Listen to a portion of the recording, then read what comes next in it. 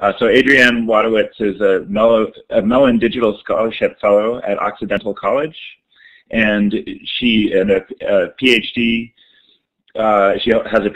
from Indiana University in English Literature.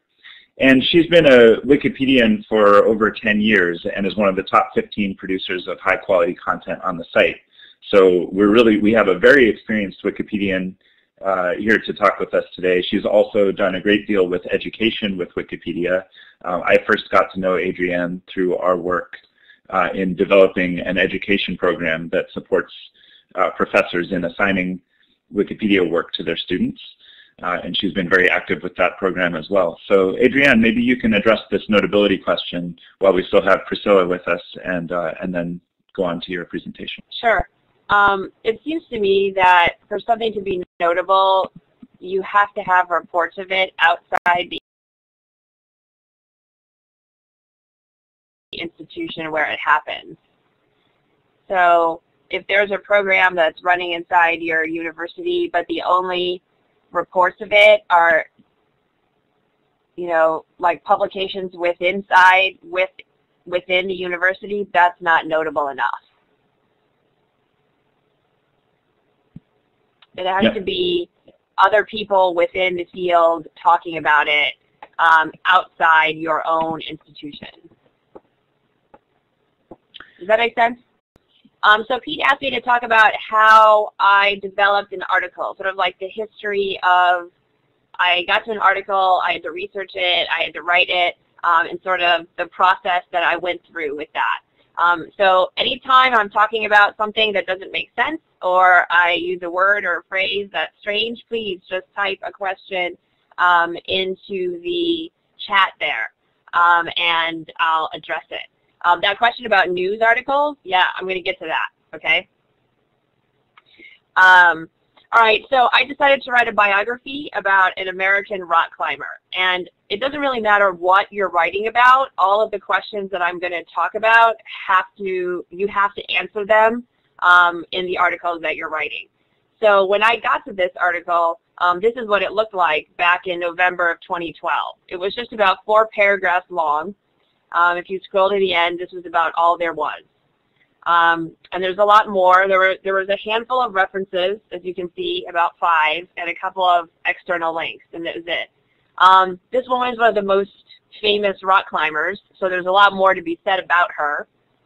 And if you could open the current page, you can see what it looks like now. So the question is, how did I go from those 4 paragraphs to this whole article that has sections, that has a lot more, that has little images, that has little quotes, that, as you can tell, has a lot more references, and it has a whole narrative that you can follow through, and it has a list of various things she's climbed, right? So there's this whole structure to the article. So how did I do that? First off, I had to find sources to write the article, because everything you put into Wikipedia, I'm sure, as you know, Pete has drilled this into your head now, everything you put into Wikipedia has to have a source that goes with it. So what can you use as a source? Somebody was already asking, can you use a news article as a source? You absolutely can use a news article, as long as it's from a reputable news outlet, not like a tabloid, right? It has to be something that's been fact-checked, like the New York Times or the LA Times, and it can be news sources from around the world, because there are great newspapers like in London and in Germany, and if you can read those in those languages, that's awesome. The best kind of source is something that's peer-reviewed scholarship, so something that scholars have published and other scholars have looked at. That's sort of the gold standard. And then you sort of go down the ladder into news and magazines and things like that. And then, yeah, that's the policy right there on reliable sources. So we always are using what are called secondary sources, sources that have been vetted by other people. And you want to ideally stay away from what are called primary sources. and this gets a little bit dicey sometimes, and that's why actually I chose this article to talk about. So, for example, you wouldn't want to use a first-hand account of somebody or an opinion piece, for example, because none of those are fact-checked sources. We'll talk about what to do if that's all you have. Okay. Adrianne, is there an easy example of something that would not be a great source? Something I can pull up? Yeah, I would say, well, anybody's personal blog. You know, I'm like thinking something related to this article, but if there's not an obvious example, we can move on. Oh, well, I mean, yeah, there is, yeah. If you go back to the article, because I even used it because there was, it's questionable. I used it because it was questionable to see if anybody would catch it. I'm actually writing a scholarly piece on this to demonstrate the problems with sources on Wikipedia, so I think it's still there because no one's removed it. Okay. So I guess we can interfere with your scholarship here by with my experiment. Yeah, exactly. See whether anyone. Let's see. Oh yeah, it's source 99.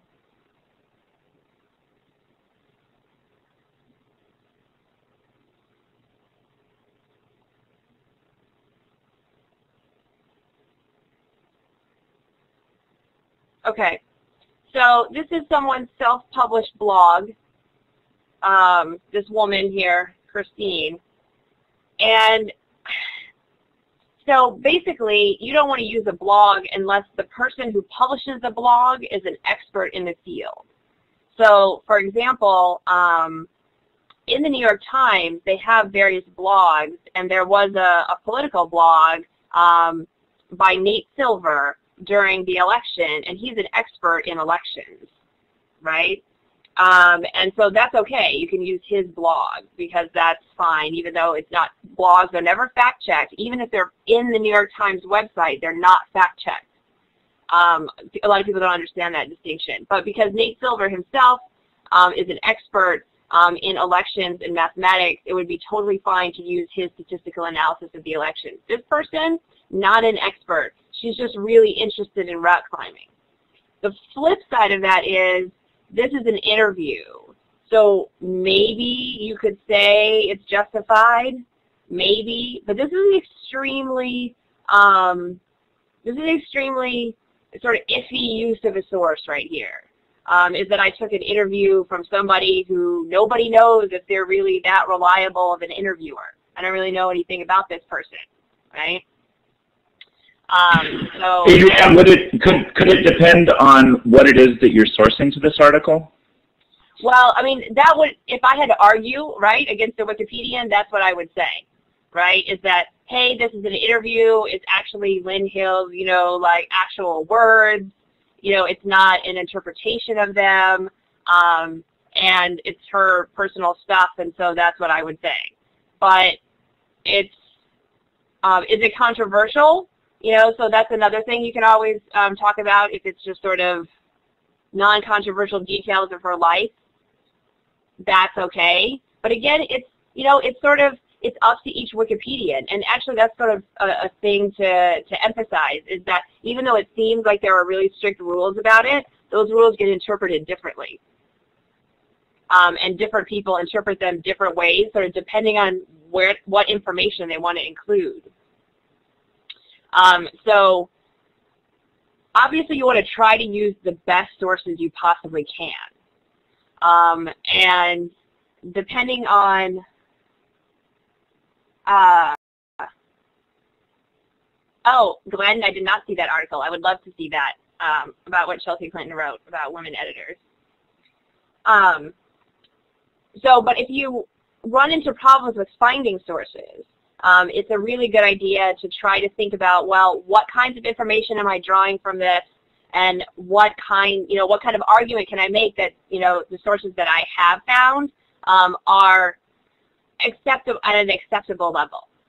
So you have to sort of think about what kind of information am I drawing, who's writing it, what's the audience of it, sort of all that goes into decisions about sources.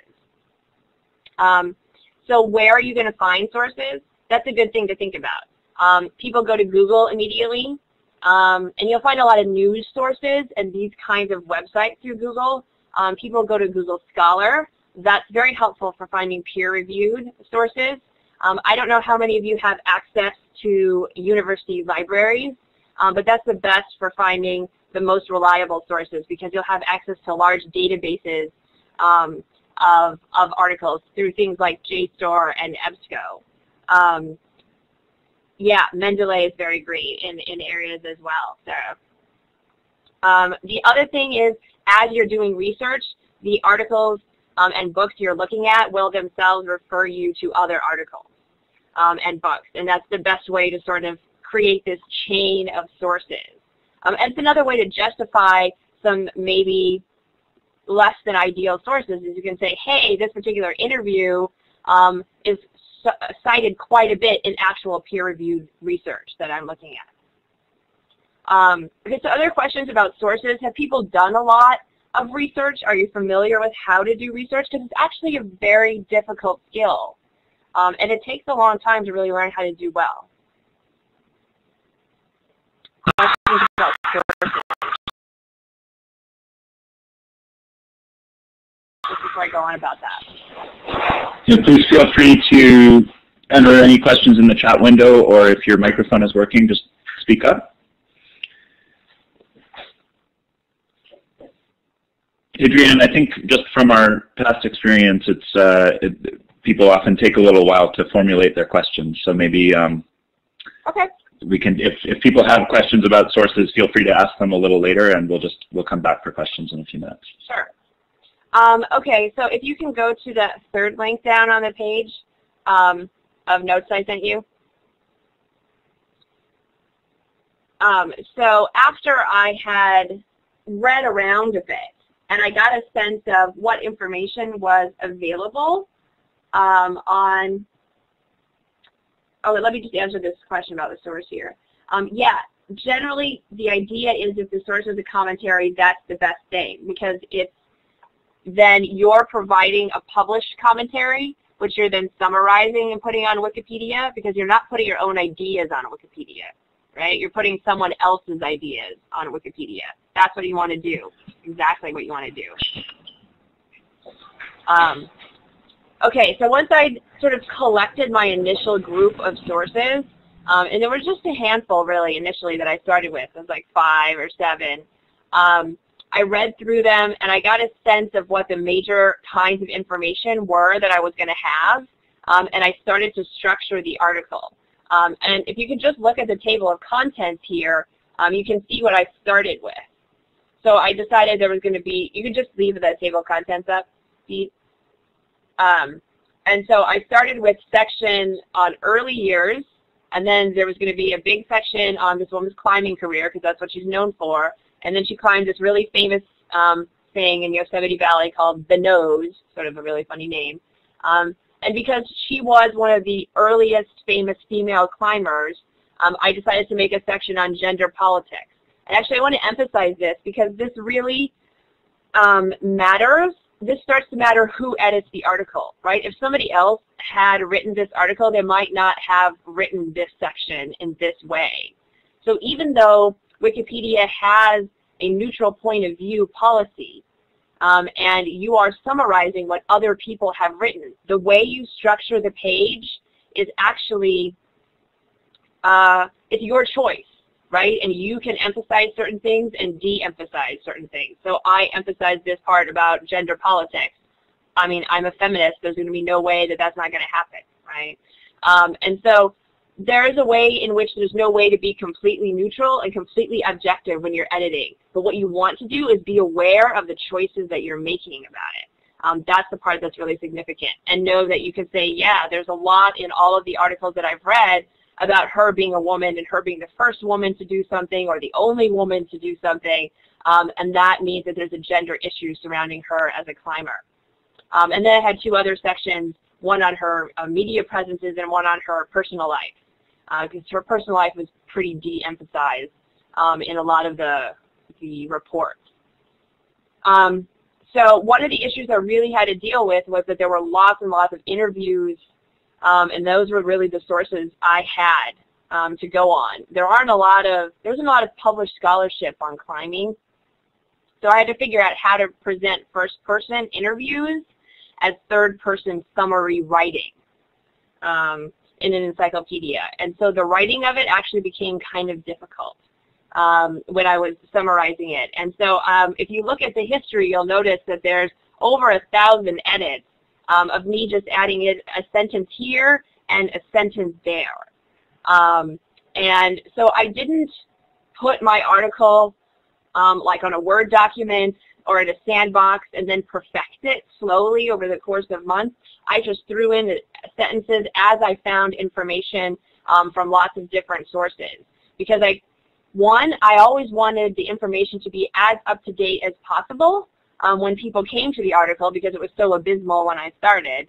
And second of all, I wanted the chance for anybody else to help me with these problems, because these are big problems of trying to summarize interviews or come up with a new structure. And that's one of the, yeah. Is there a certain month that I can jump to in the history screen to when you were especially active in developing the article? To give a sense of that? Uh-huh. So you can see, I'm fixing refs, adding bits, adding more material, renaming, right? It's just tons and tons of little tiny things are happening, or adding little tiny bit there, right? That's a good example, adding bits.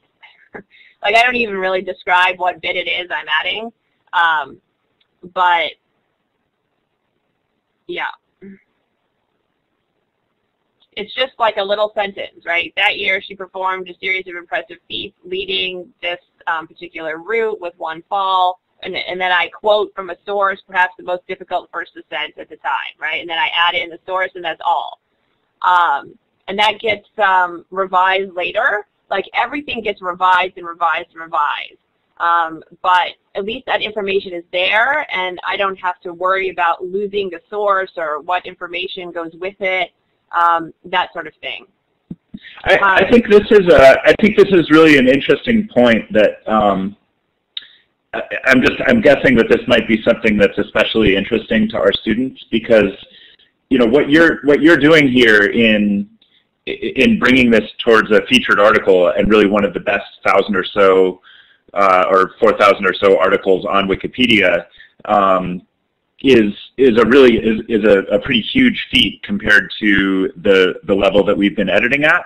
But it seems like this point is something that shows the continuum, right? Yeah. Because these kinds of small edits you could make whether your goal was to make it into a featured article or whether you were just trying to capture something that you saw in the news and thought was important to have in the article without ever intending to come back. It's the same kind of behavior either way. Right? Yeah, sometimes I just do one sentence like that when I read something in a book and I'm like, oh, that's missing from a Wikipedia article, and I just add one sentence and one ref like that, and that's it. I see we have a question in the chat window too from Jade. Were you able to use the subjective word impressive because of the direct quote? So yeah, exactly. So otherwise it would be my opinion that it's impressive. Exactly. But because we have a quote on that, I can totally do that. The other thing I want to emphasize about working on this article, if you go to the talk page, immediately when I first started working on it, I went to the talk page and I said, hey, any Wikipedians around that want to help out? I'm working on this. And while I was working on it continuously, I was talking to other people, basically 2 other editors, about it. So I started by saying, I'm going to revise this article. Anyone want to help me? And then, someone responded a couple of days later. It was like, I've got some books. Here's some information. And you'll notice there's this ongoing discussion about various issues that come up down the talk page. So if you could slowly scroll down, yeah. So then there's us talking about sources. There's us talking about trying to get a photo. It was impossible to get a good photo for this article because none of them were licensed CC by SA. I even managed to get this climber's phone number and like text her and try to get a photo, but that didn't work out. But like we go through all of these issues. We talk about how to describe her body in the info box, which is really interesting. Like, should we include her height and weight? That's a really interesting discussion, actually. A lot of athletes who describe their height and weight, how important is that? It really varies continuously. So we had a small discussion about that. And then at a certain point in the article, I asked another Wikipedian to come and review it. There's a GA review there, a good article review. And another Wikipedian gave a lot of help of like how we could improve the language and how we can improve the structure. And that helps a lot because you sort of get into a mindset where you're like, okay, I can sort of see everything I want to convey, but other people come and see things in a different way. And they sort of say, hey, I don't understand this, how can you improve it? And you guys are probably going to do reviews of each other's, right? If other Wikipedians don't come by? Yes? No? Yes, we do encourage that. Yeah. And this is, you should definitely give yourselves enough time to go back and revise. Because if you're not revising as you're going, you have to revise when people point out, oh, wow, I really don't quite understand. So one of the big problems with writing about rock climbing, for example, is that nobody in the general public even understands what rock climbing is. So like if you write about a basketball player, people understand the general basketball playing, sort of thing. They understand what a basketball game is. But if I'm referring to different kinds of rock climbing, people don't really get that. So there has to be a way in which you can sort of integrate that into the article. So having people come by and say, hey, this is still too specific, there's still too much jargon, here's where I don't understand what's happening, was really helpful. And in the case of OER articles, that's going to be a big deal. Because you're going to have to make it so that people really understand a lot of that educational jargon that we're used to reading about, but other people in the general public are not. So that's a big deal. Okay, so questions about developing an article, about getting sources, about writing, about revising, about just putting your stuff on Wikipedia. I'm a big fan of just putting it on and seeing what happens. It can be a little scary. Yeah, so I think Therese has been moving towards putting together a list of open educational resources projects at different universities. Would you like, should I pull that up on the screen, Therese? Do you want to maybe take that as a, we could discuss that a little bit, or is there anyone else who, okay, so let's start with that. I think you put that in your sandbox. I'm going to just go to our class talk page to find the link because I know you brought it up there.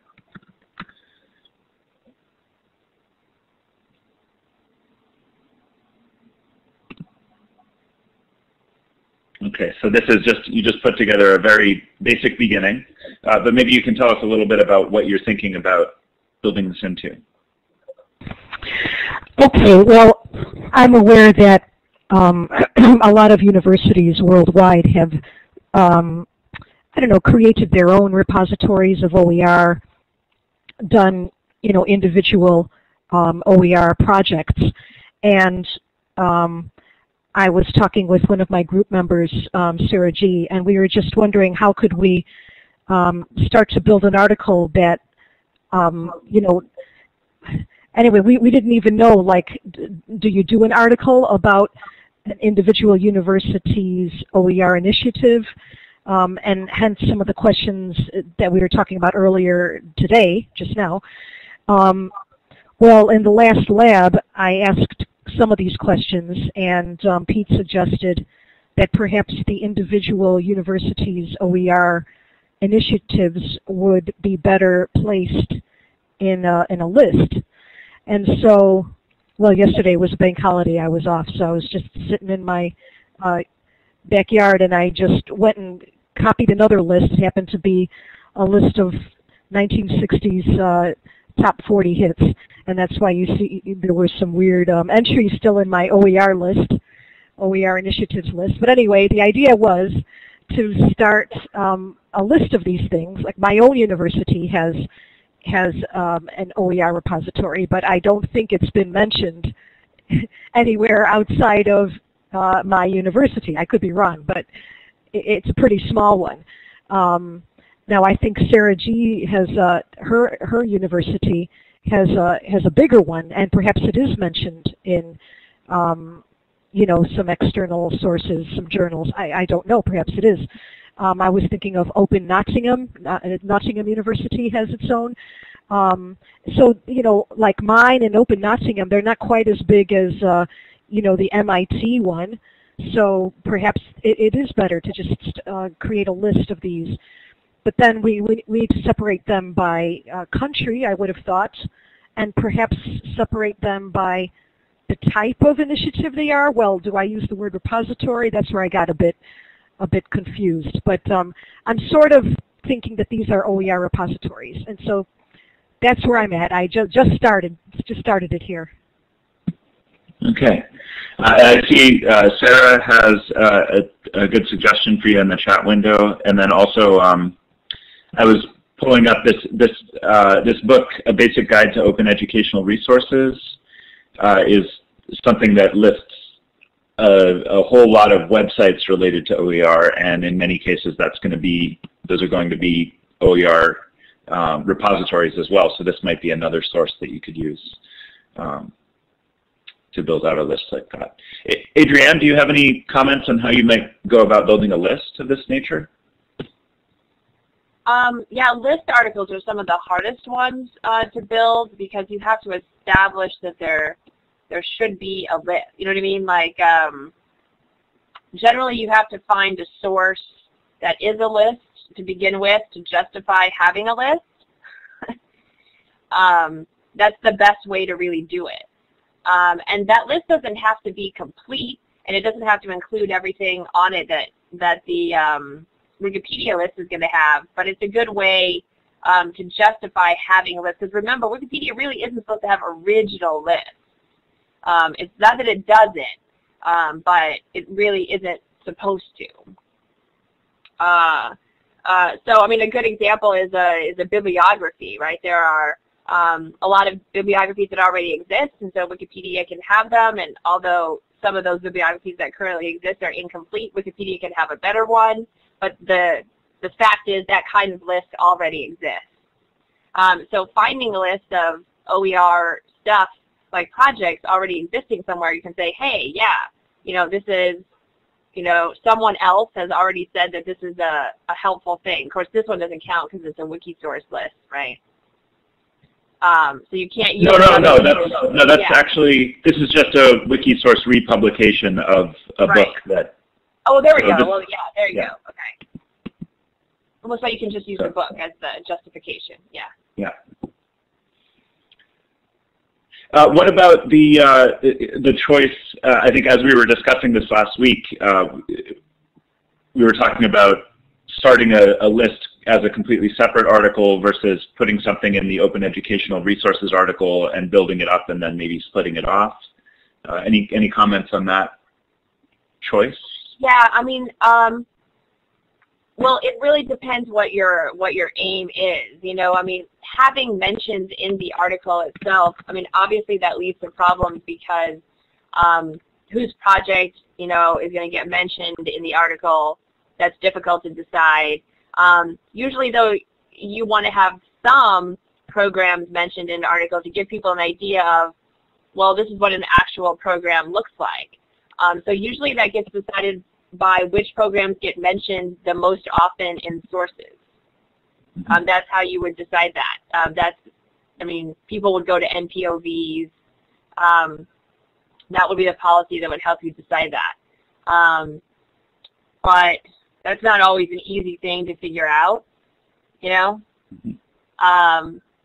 are the most, what are the largest, most famous programs? I mean, I don't know the answer to that, Right. But I think this is, you know, I don't know the answer to that either, and I've been working on this for a while. I don't think any one person just knows the answer. I think this is the sort of thing that Wikipedia really exists to support, is a discourse on this, right? Try putting something in the article, put a note on the top page, you know, and establish a space to have that discussion. So I think this is... You definitely don't want the article itself to become a long list of programs. That's an unhelpful kind of article. Right. Yeah. And I think that's sort of what led us towards maybe a separate list. But there is this sort of inherent question there of how notable are the many different entities, and we're only going to get to the bottom of that by looking at independent sources, the way that Adrianne's been talking about. Yeah, exactly. So I see that Shepherd Song had a question you answered in the chat window about do you have to add a notation for every statement? This was going back towards back to your article on Lynn Hill. Do you want to just address that briefly before we? Yeah, definitely. Technically, no, you don't have to. You're supposed to only have to add a source for any statement that could be challenged or is controversial. I think that's what the reliable sources policy says. But in practice, it's best to just add a source for every statement you add, because ultimately any statement can be challenged, and ultimately in the end that's what happens. So you'll see that the highest quality articles on Wikipedia have this overly cited look to them. This is not how you would write an academic article. This is not how you would write a news article. But Wikipedia has its own style, and this is definitely the Wikipedia style, overly cited. And another reason to do that is because if you're adding in a lot of material in that, yes, the English Wikipedia style. If you're adding in a lot of material sort of piecemeal, like I was doing sentence by sentence, and then somebody is rearranging those sentences later, if you attach a reference to that sentence, it doesn't get lost. But if I add in a whole paragraph with one little reference at the end, and then someone pulls out a sentence from that paragraph and moves it later, the fact that it was referenced to a particular thing will be lost. So actually adding a reference after every sentence is not a bad idea because of that very thing, because you're remixing all this stuff as you go.